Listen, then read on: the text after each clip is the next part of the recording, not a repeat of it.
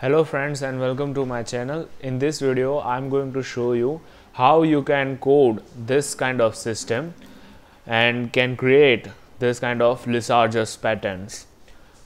So to code any kind of system we first have to find the equation of motion.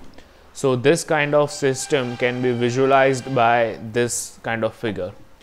Okay, so yes, here the kinetic energy of system is this half m1 x1 dot square plus half m2 x2 dot square, and total potential energy of system can be written as this equation. This is the Lagrangian of the system, using which you can find this two equation of motion, this m1 x1 double dot and m2 x2 double dot. Now we are ready to code the thing. Okay, so let's jump to the code. So this is the main code. First I have imported VPython library and NumPy library. These are the spring constant k1 and k2. m1 and m2 are the masses of two blocks.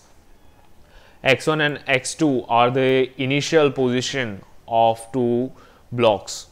Okay, then these are the initial velocities. These are the setup for figure and graph also, and this is my solver. So here you can see these are the equation of motion which we have derived. These two are the equation of motion, and I'm using Euler-Kromer method to solve these two equations. Now let's run this thing.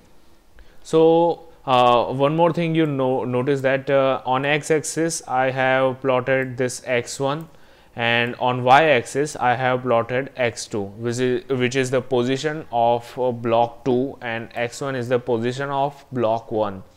Okay, so let's run this thing. Yes, so this is how you can create Lissajous pattern.